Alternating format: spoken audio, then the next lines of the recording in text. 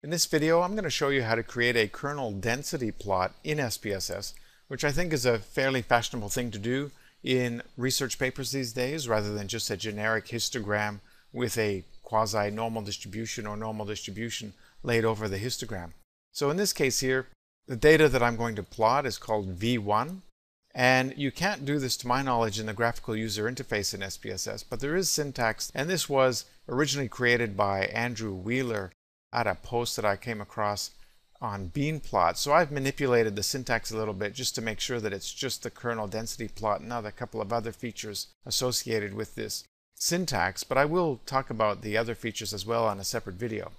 So the key element of the syntax is actually called element here, and you can see that the density kernel, and this is the type of function that it's applying in order to estimate the density associated with the distribution depicted in the chart. So this is called Epinechnikov, and I would say it's a fairly common technique. It's the default in SPSS. For those of you who know, for the lowest regression, you might be familiar with that. This is the default. It's a pretty good option in a lot of cases.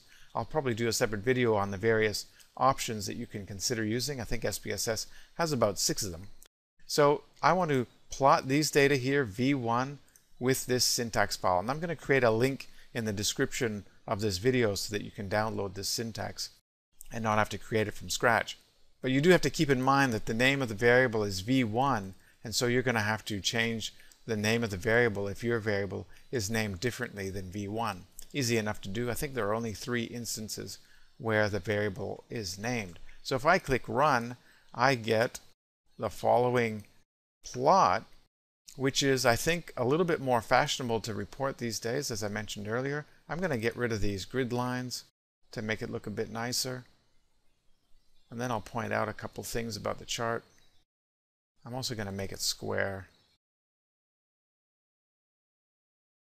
5.208. There we go.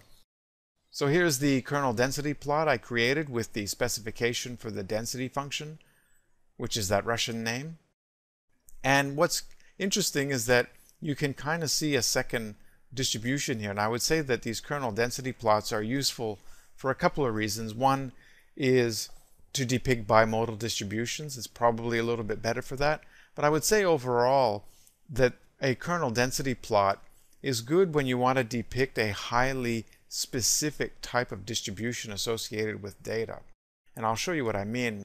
Imagine if I had to create the distributional shape associated with these data in the typical way, which is going through descriptive statistics frequencies. And I got my variable here, and click on charts, and you'll have to have histograms, show normal curve on histogram, click continue. This is the option you've got.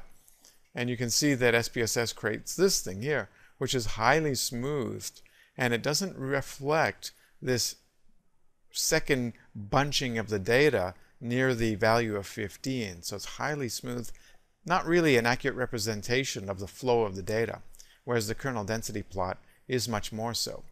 So this is how to create a kernel density plot in SPSS. Pretty simple format.